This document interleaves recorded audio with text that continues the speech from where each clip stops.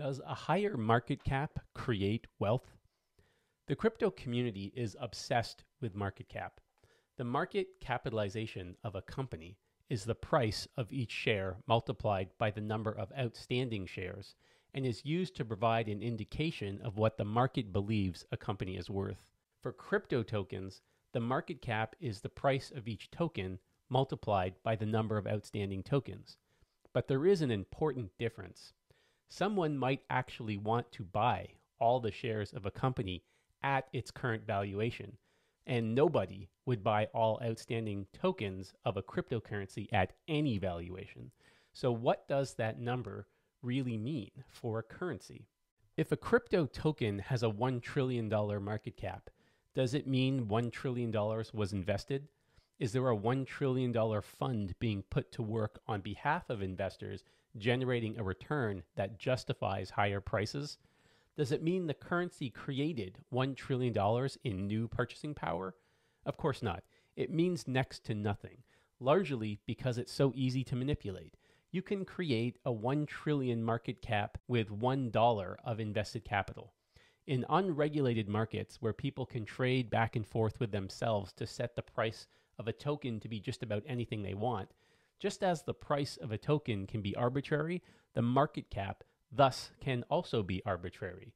You just need a large enough pool of tokens relative to the daily volume, and you can corner the market.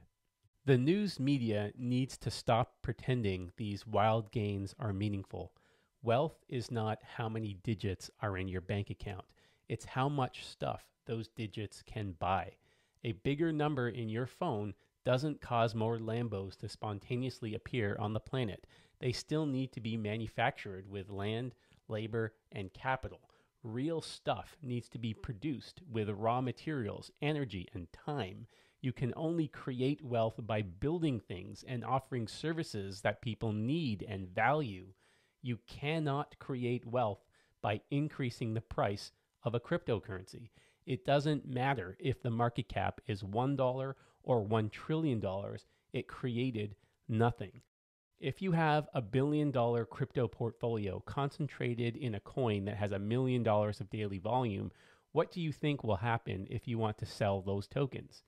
Crypto people will often interject at this point by saying, well, that's no different from a stock. Yes, it's absolutely true that some stock positions in a company could be so large that trying to liquidate them would crash the price. But the key difference they always forget to mention is that shares represent ownership of a business. The price of the stock might tell you from day to day how the market values that business, but the market perception of a business in the short term doesn't affect the actual operations of that business. So even if the price collapses due to insider trading of some kind, you still own a share of that business. You still have something of value. The same is true for commodities like gold, oil, or wheat. Even if someone tried to rug pull on your gold position and the price collapsed, you still have the gold. No matter what happens to the price of gold, roughly 50% of new production is consumed by industry or for jewelry, and those people would likely cheer and buy more. Contrast that to crypto. If someone rug pulls your crypto token, does that cause consumers of that token to cheer and buy more? Of course not, because tokens have no consumers, only speculators. And speculators want the number to go up. If they stop believing the number will go up, they will not buy. If the number isn't going up, the token serves no purpose. When people say crypto has no fundamental value, this is what they're talking about. It's not semantics. It's not an old way of looking at the world. It's the difference between real and fantasy.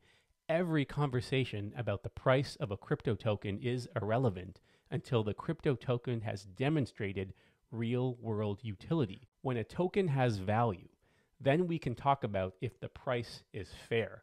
Until the token has value, any price is arbitrary and silly.